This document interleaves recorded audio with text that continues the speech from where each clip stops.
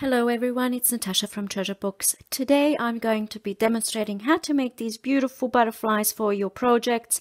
Any projects, we will go through how to make them. We will go through different variations, you know, how many layers you can do and how you can embellish them. And I kind of went a little bit crazy and made a little booklet as well using the same principle. It's really quite easy to make these, and it's a great scrap busting project. So maybe not for these, but these little bits here, you know, you've got lots of these offcuts laying around, so this is a perfect project for that. I think it adds so much beauty to anything that you're making. So card making or journals, you can see straight away how much character it adds to a page. So I saw this idea from Amity Bloom. I will link her video down below, and without further ado, let's get into the tutorial. Okay, so the first thing we're going to do is choose the papers we're going to use. I'm going to go into my scrap little folder that I've got over here, and I'm going to choose 2 or 3 pieces of paper that go well together. So it's up to you if you want to layer with just 2 or if you want to do 3. Like here I've got 3. You can use book pages, vellum paper, scrapbook paper, anything you've got. But I think I'm going to try and choose something from here. Maybe I can even just use these 2. And maybe even I can do a 3rd layer. I'll see. So, okay, so we're always starting from smallest to largest. So I'm going to start with this one because I want this one to be my first layer. I'm just going to fold this piece of paper, and I'm going to draw on the wrong side so that you can't see any outlines on that side. So now I'm going to draw a heart shape, and I will attempt to have it equal on both sides, and I don't want the bottoms here to meet. You can see over here how the heart doesn't meet. That's very important. You have to leave that space. And now I'm just simply going to cut around. This is such a simple little easy project that you can do, and you can take it in so many different ways and have a lot of fun with it. You can use all different types of materials. It doesn't even have to be paper. You can use plastic packaging from plastic bags and cereal bags and all that kind of stuff.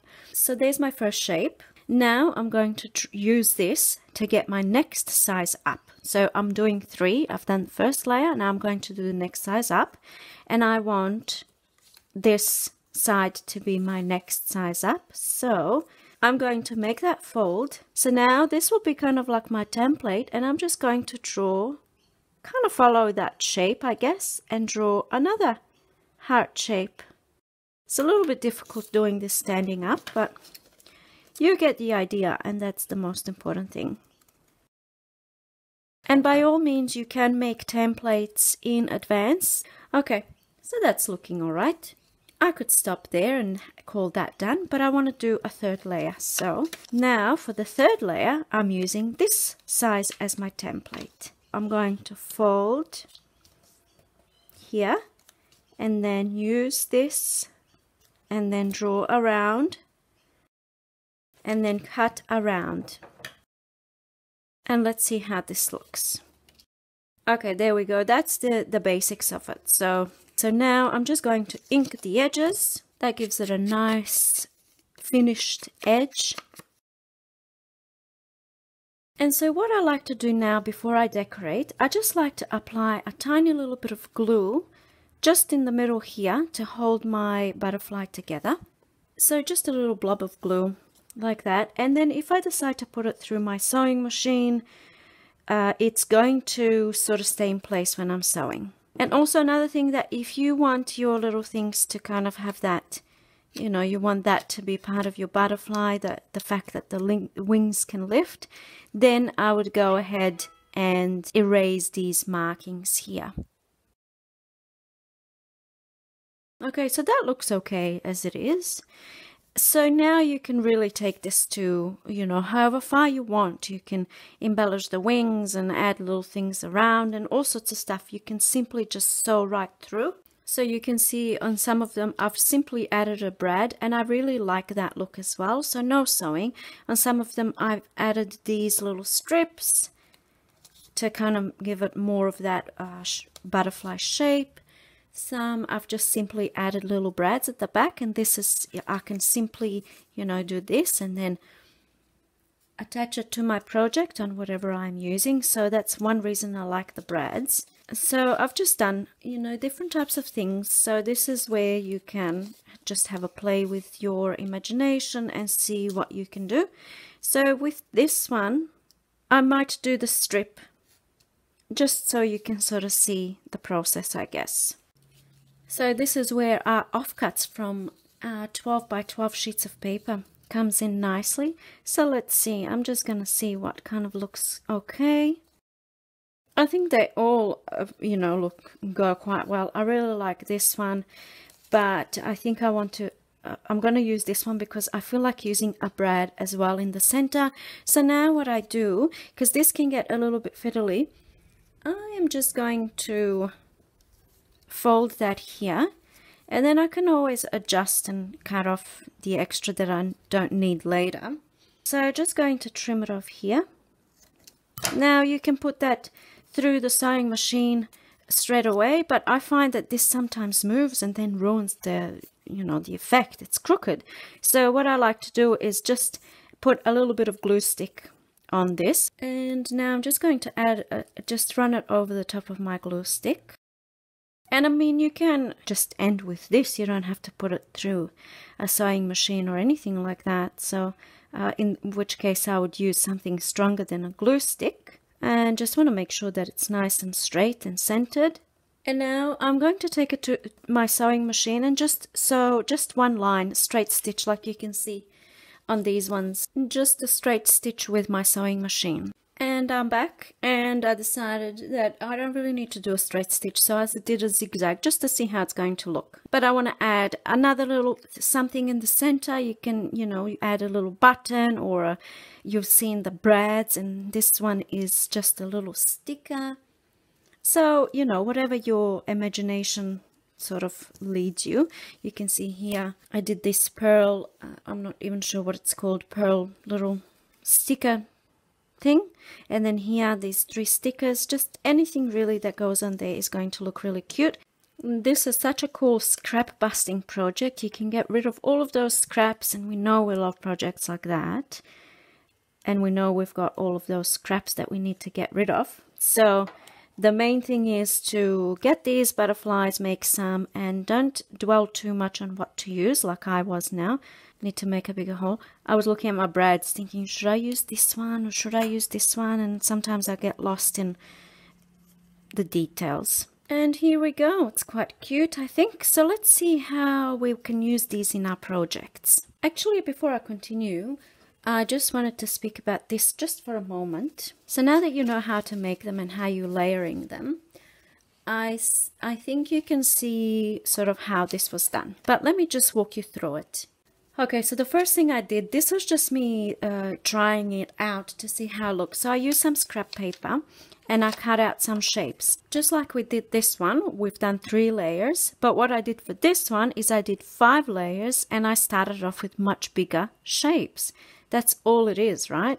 Makes perfect sense. So you always start off with your small shape, so then you can draw the larger ones around it, because you want to have the same sort of, well, you may not want to have the same sort of wing. I guess you can have a completely different shapes, and that's fine too, but this is how I did it. So I used some scrap paper, I drew some shapes, and then I used that one to draw the large one, and so on and so forth until I had, I know you can't really see, but I had 5 shapes. And then what I did is I used these as my templates. So that's why these 2 are exactly the same, pretty much exactly the same.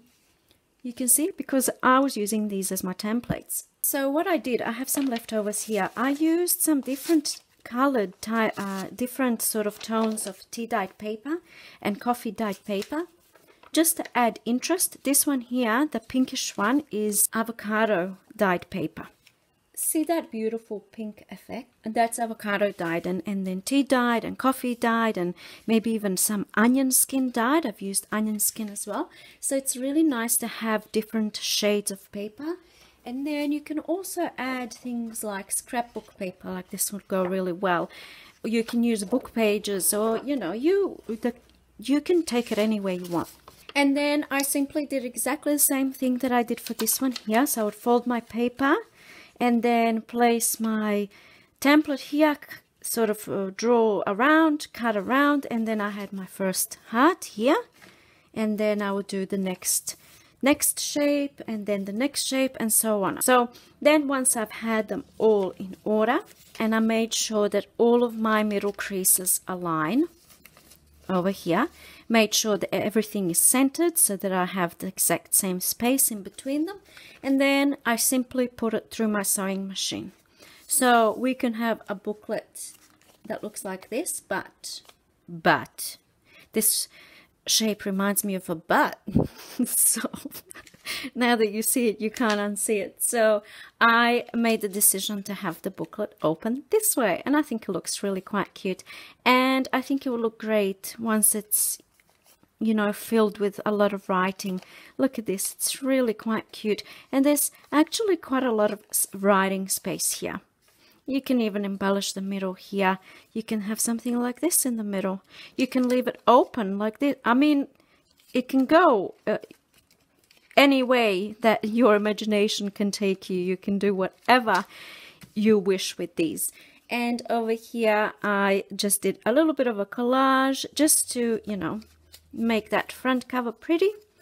And there you have it. This one here, I stitched two together, so that can look quite cute on a page, or you can do a whole thing, right, and have it hanging in your craft room. You can do that. You just simply put it through your sewing machine, leave a little bit of space, put in the next one, and just keep going. I think that would look really, really cute. Decoration for, you know, birthday parties, things like that.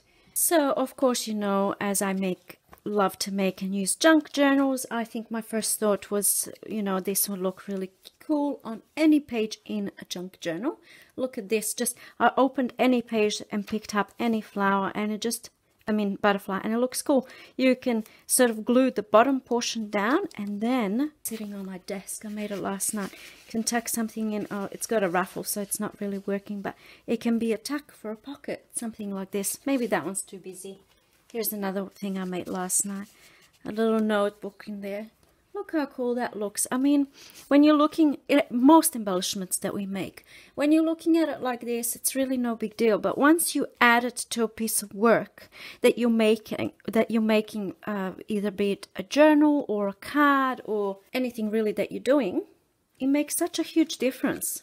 Like, for example, I just placed it on top of a white card. So something like this, you can round the corners, you can ink the edges. And because I've used a brad on this one, if you pop it through the card, you can send it in a happy mail, or, you know, to a friend, whatever, you know, and they can use it in their projects. It can be easily removed from the card. Or for card making, for example, something like this. Maybe that's not the best one. Something like this. This one's a little bit big, but, you know, I think you get the picture. Like anything that you put on there, it looks cute.